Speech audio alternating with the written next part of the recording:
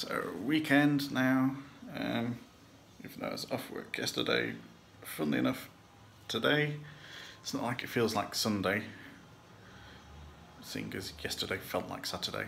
No, it feels like it's Saturday, but also feels like at last I'm on vacation. Kind of starting to de-stress, not too much though, because my son is waking up a lot in the night, I think because of mosquito bites. So I'm gonna have to do something about that.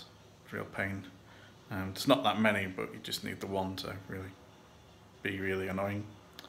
So yeah, kind of de-stressing. Not got much planned today. Going to try and attend a mentor group for Build a Second Brain course. Might do. I'm kind of unsure, so I'll see how it goes. This is, if I do it, it's more. If I don't do it, it's more a case of just scheduling, kind of making this more family time than anything. So yeah, guess kind of start organising stuff, but without too much pressure. Yeah, not sure if this is stress related as well. Coming out in hives. Just about time to actually go on vacation then. Well, staycation really.